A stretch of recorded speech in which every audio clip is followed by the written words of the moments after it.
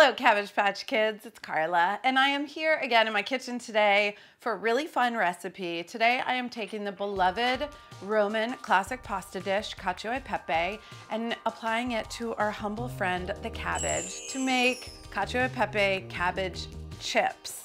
This recipe has 4 ingredients if you don't count the salt and pepper. I'm gonna take these cabbage leaves, slowly bake them, drive off all the moisture. They turn into these crystallized, brown, crunchy little chips, and then top them with salty parm and pecorino, pepper, olive oil. They're addictive, they're delicious, they're vegetarian. They're the thing that you are making at your next party. I promise. Before I prepare the pepe, I am gonna talk a little bit about AG1. I have been watching my husband drink his AG every single morning for at least the past year. He's totally the reason why I wanted to start. The thing about athletic greens is that it is super, super simple and it's very easy to make part of the routine. So now in the morning, I put my kettle of water on for my tea. I get my amount of water, 1 scoop, do the shaky, shaky. I'm gonna take a sip. I actually think it's really delicious, very palatable. It's got tons of vitamins and minerals. It's got antioxidants and adaptogens. It's supporting gut health. I think my energy is more like stable and easy breezy throughout the day. And most of all, it's just been really easy to keep going with it. I'm not gonna forget to drink my tea, so now I'm definitely not gonna forget to drink my athletic greens. Click the link in the description to check it out. You'll get a year's worth of vitamin D3, K2, plus 5 travel packs for free with your first purchase. Thank you to Athletic Greens, and I've got some cabbage to make. So this is a brand new recipe. It has never been published before. It is especially new for you. And if you appreciate the effort, like and subscribe for me, please. Leave a comment.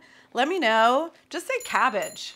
Put cabbage in the comments. Let's see, let's see what happens. I wrote this recipe to use half of a cabbage because that's about how many cabbage leaves will fit on 1 rimmed baking sheet. You could absolutely double it if you just want to use the entire head of cabbage. It's really up to you. So you're looking for like a medium size, not huge cabbage.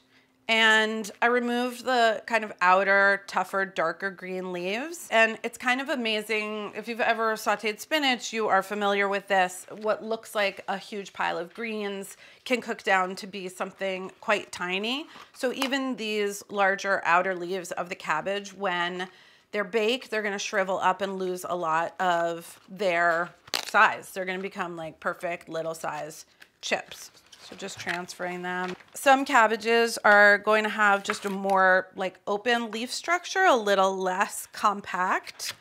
But if you remove the core, it should be easy enough to just pull these leaves off. Cabbage, like all the other cruciferous, is, you know, got kind of a sharp cabbagey nose when it's raw. But when they're cooked, and especially when they get some browning on them and some caramelization, they're just so like sweet and almost candy-like and delicious. So that's why pairing them with these salty flavors is such a good match. So as you go along, the inner leaves obviously are smaller than the outer leaves. I have a little trick for making sure that they cook at the same rate once they go into the oven. Stay tuned, it's gonna be amazing. So when you get down to it, you should have a sheet tray that looks about like this. If you're using a smaller sheet tray, separate them onto 2. Oven at 325. I've got 3 tablespoons of extra virgin olive oil. And even though garlic is not traditional or classic in a normal cacio e pepe for pasta, I do feel like it adds another dimension to this dish. So I'm gonna grate the garlic and then mix it with the oil, just combining them, stirring them together, and that way you won't get like clumps of raw garlic here and there. It'll be very even. You can take the garlic oil and drizzle that everywhere. And then just use your hands. It's really the easiest way to do it. And toss these around, turning them to coat them all over with the oil. This, honestly, I would eat like this raw as a salad. So now that everything is coated in oil, the seasonings are gonna stick to it. You know how radio announcers always apologize when they have a cold and their voice is off? I feel like I need to apologize to you guys. I'm a little throaty today. I'm super husky. I'm your husky cabbage host. Right, freshly cracked black pepper. So the Pepe and Cacio Pepe is pepper. So maybe use a touch more than you would normally if you were just seasoning with salt and pepper. Because this is like a integral, you know, it's in the title. It's an important part of the dish. Those guys are coated. Go back in with the salt.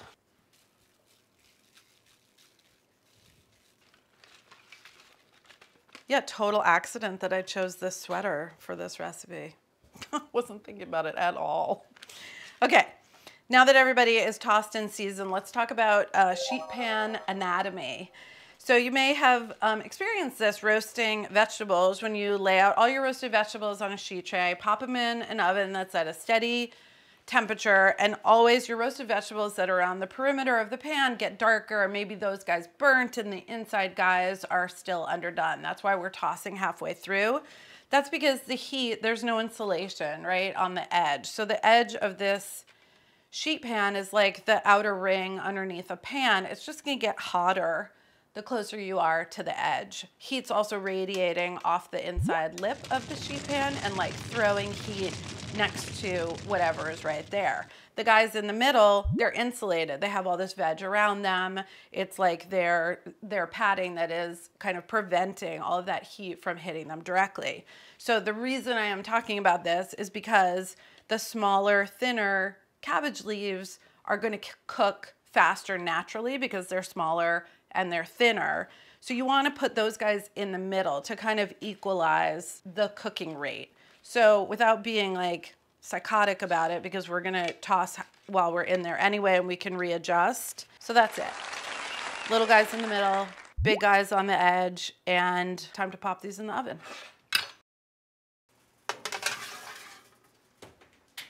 Total cooking time on the cabbage is going to vary a little bit, but somewhere between 60 and 70 minutes. Every 10 minutes, I'm gonna go in there, I'm gonna turn things around and make sure that everybody's even, flip them, put them back in, hit it for 10 more minutes and check again until you're at about an hour.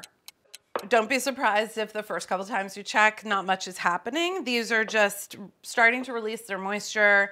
They're looking a little bit lighter green. There's some pools of liquid collecting underneath. So all you're doing here is just kind of separating them, taking a look at them, maybe turn them over. You know, you want to just encourage the liquid that's beating up on the tray to evaporate. Everybody has their own little apartment now. So that's what this first phase is all about. That's why this low oven is our friend. This is exactly what you want to see towards the end.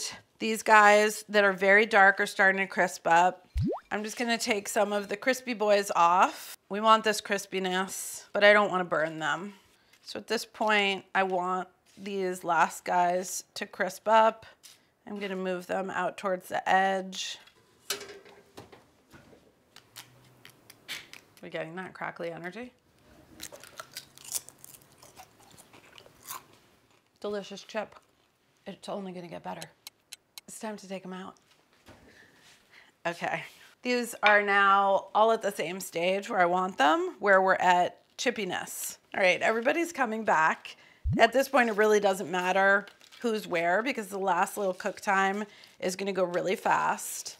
I don't want them to be overlapping. I just want them all in a single layer so that everybody gets hit with the same cheese shower.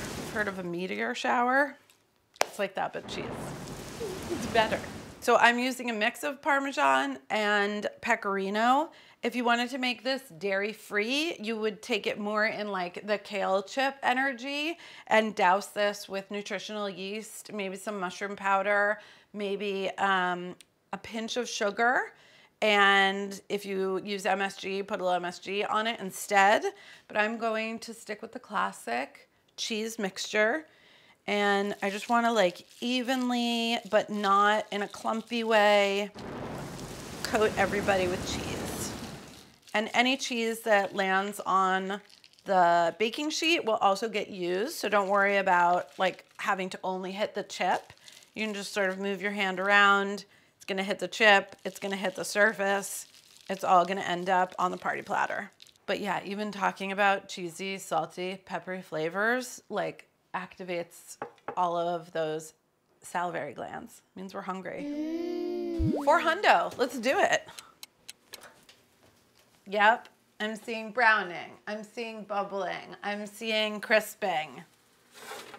They're just so cool looking. They get like a tiny polka dot energy. All the cheese that's on the surface has browned and thinned out. It smells like delicious cheesy pasta, but it's cabbage.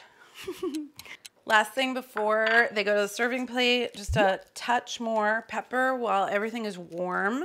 We'll just kind of like waken up all of those aromas, and it smells really good.